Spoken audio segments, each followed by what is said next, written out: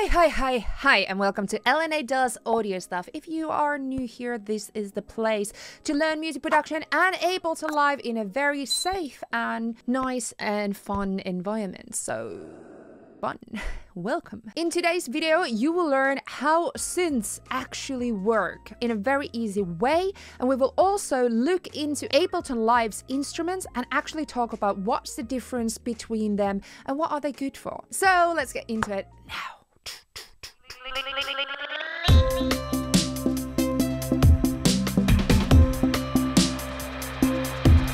Okay, let's talk about the basics of synths first. So, in front of me, I have learningsynths.ableton.com and the playground of this amazing website. So it's full of amazing learning material about synths, so I definitely recommend you to go and have a look at it. We're going to use this to talk about the basic stuff. So we have something first that creates the sound of the synthesizer, and this is called oscillator. Oscillator is something that creates the sound, whether that's using a sample as the basics of the sound, maybe it's a wave shape that is generated, or maybe it is a mathematical equation that is being created from replicating another sound. So oscillator is that place where sound begins.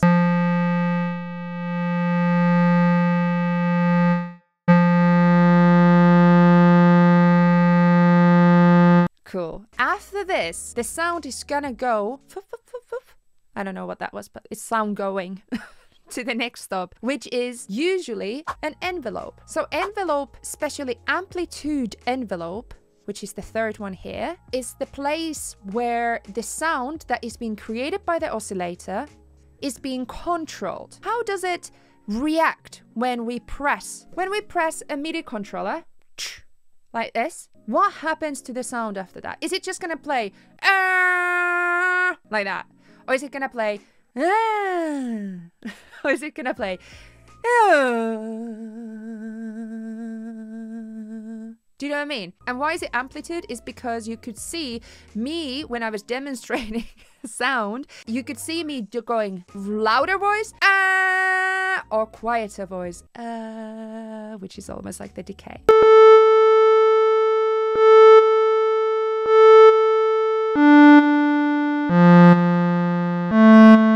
So it's almost like when we press it, how is the sound reacting? How fast is it gonna go to the loudness, or how slow is it gonna come back from that loudness that we want it to be? So we're gonna talk about that all later. I'm gonna demonstrate oscillators and envelopes and all that.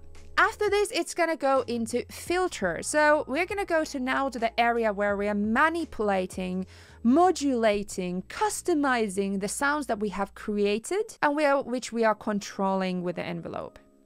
So example, low pass filter. How many harmonics of the frequencies we have created with the oscillator, how many of them do we want to hear? That happens with the low pass filter. After this, we will maybe want to add even more effects to it. With LFO, we can create a pulsing sound.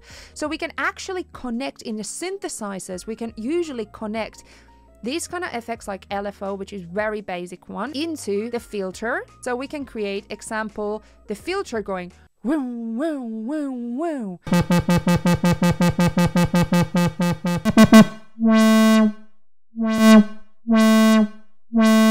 Or we can make the oscillator go in loudness. Boom, boom, boom, boom. You know what I mean?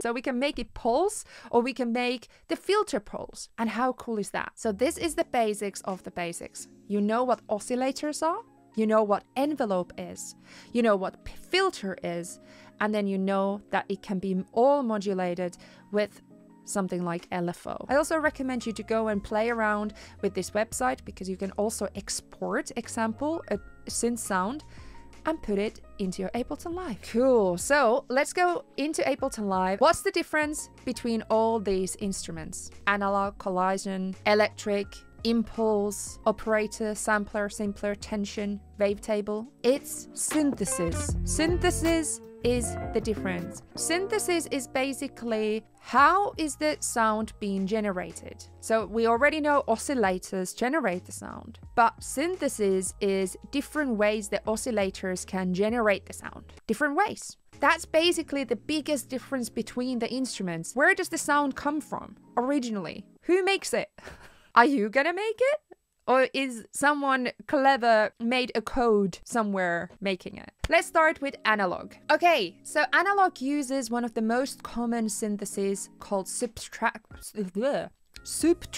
synthesis. So it means that oscillator makes sound waves, then it goes to the filter and then goes into the amplifier and then to your output example. When we talk about oscillators making sound waves, we have in analog 2 oscillators. We have oscillator 1, wave shapes. We have 4 wave shapes. We have sine wave, which is the very worm. We have a sawtooth wave, square wave, and then we have this like random, which is a bit more like noise. So both of these oscillators have the same options. We can also deactivate, so we can use, example, just one oscillator. Then that goes to the filter, amplifier. Then we can have the option for LFO and other modulation options. So you can see that we go from left to right. So that's very easy in Ableton Live. We can always go from left to right and just start. Where does the sound come from? Then we go and filter it, use the envelope example. See here, this is the envelope of the amp envelope. Looks like that. We have the controls attack, decay, sustain, and release. So you can have it here exactly the same way. We have attack is that line there going up. Decay is the line between these 2 squares here. Sustain is this one here, this section. And release is the last section here. How long is the sound gonna play after you release it? In subtractive synthesis, we can obviously have 1 oscillator. We can also have 2 oscillators. So example, the first oscillator have a sine wave, other one has a sawtooth, and then we can detune the example, the second one a little bit.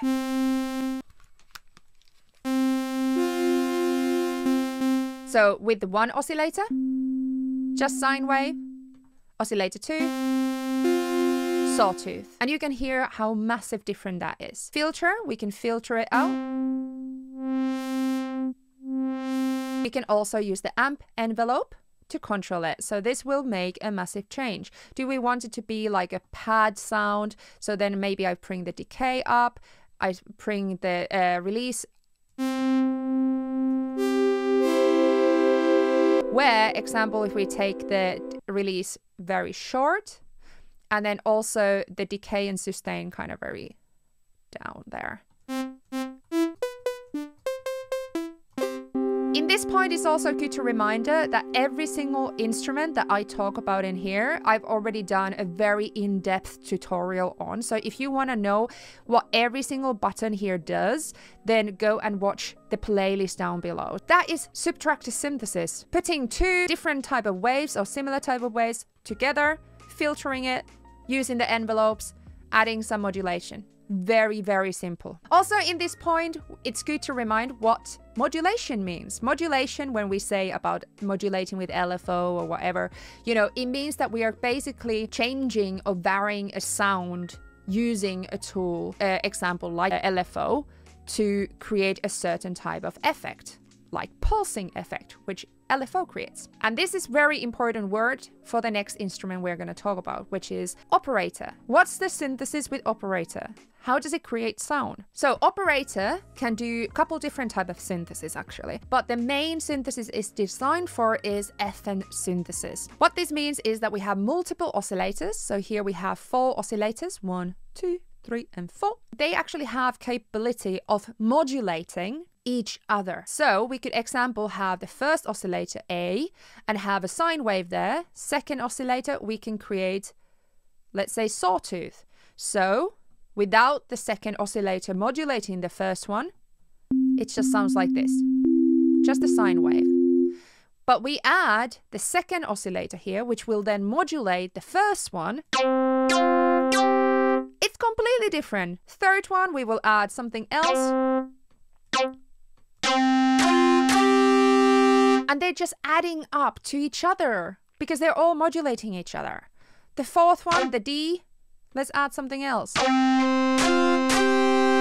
Voila! That's basically it. We have 4 oscillators that all can modulate each other. And then we also have here LFO, filter, pitch envelope, which is also fun because it's the same, similar than envelope we had before that we worked on, but it changes the pitch.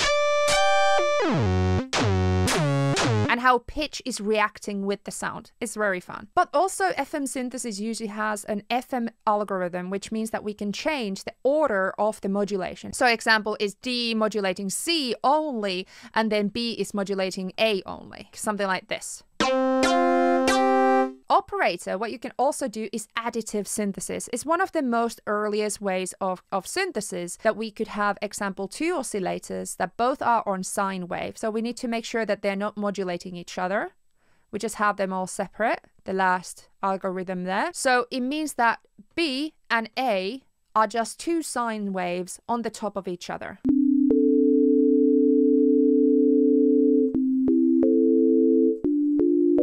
The next thing we need to talk about is Wavetable. We have again, you see oscillator 1, oscillator 2. Wavetable actually uses wavetable synthesis. How clever is that? It uses audio samples with single cycle waveforms as the source of sound. Yes, it does. It creates a wavetable out of a sample, and then we use only one strain of a wave from that wavetable. I will show how that works. So we have the oscillator 1 that right now has a very basic wavetable. We have a sine wave, triangles, sawtooth, and square wave. But what if we go to samples section and just get a sample here? Vocal sample example. Vocal example. And I drag and drop it into the oscillator. Look what happens. It looks beautiful. And now there's this wave selector on the right side, and I can just select one of the waves out of this wavetable that is being created out of the vocal sample. Each one of these strands of waves, sound, has a different character. And this is super cool because you can basically now, example, make this octave lower. Like that. We can activate the oscillator 2, add a different sample there. Wow, that's beautiful. I love the graphics in this. We also have a third oscillator here, which is a sub oscillator. We can add that. That's actually beautiful. We can filter it. And we have an amp envelope. So example, create a plug bass instrument. Or little bit with the longer. We can have example unison, which is one of my favorite things that spreads it into a couple of voices. Big synthesized sound, which originated from the samples we put it in the wavetable. Cool! How cool is that? I actually want to save that. I'm gonna just keep that there. After this, we have 3 instruments: Collison, Electric, and Tension. They all use a same synthesis, which is called physical modeling synthesis. So basically what physical modeling means is that some very clever mathematician has taken the sound of, example, a mallet, like a percussion mallet, and then created an algorithm out of that sound, which is now replicated by Collison. That's why this sounds like a mallet. So Collison is mallet and percussion. Electric is electric pianos. And Tension is strings. Synthesis is so cool. Like, audio is so cool. Who thought of all this?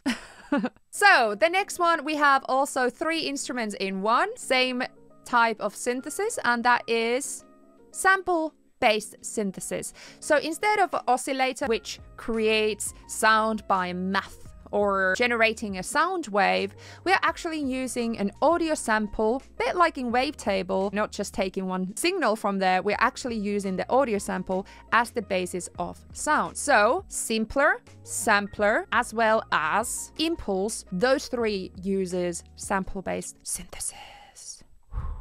Example in Impulse, we can go sample, get a sample there, drop it there. We can play it. Again, we have similar type of controls as we have in other syntheses. We have the sound source, which has, you know, transpose, stretch, like all these like sound source related tasks. And we also have here drive, but also look, filter. The same way as we have a filter in other synths, we have also a filter here. We also have decay. The envelope works slightly different in here because we have how does the sample decay? How does this sample start? We can also have simpler. My simpler tutorial on my channel is been one of my popular videos ever. So if you want to learn about simpler, go and watch that because people seem to like it. And we have again, filter as attack and decay and sustain release. It also has a LFO. The same stuff as every single synthesizer. When you learn one synth, you will learn all of them. Also, we have one more type of synthesis in Ableton Live, and this will be only available for people with Ableton Live Suite. Granulator 2 instrument, which is a Max for Live pack that you need to download, and if you have Max for Live, you will get it there. So it's based on the same principle as sampling, basically, but the difference is that samples are split into smaller pieces, and these small pieces are called grains. So example, we could put here a sample. And when I press it, you can see these little lines going around, which are basically the grains. All these controls are affecting how the grains are being played and how they're moving around related to this area that we are selecting from the sample. So that can create very cool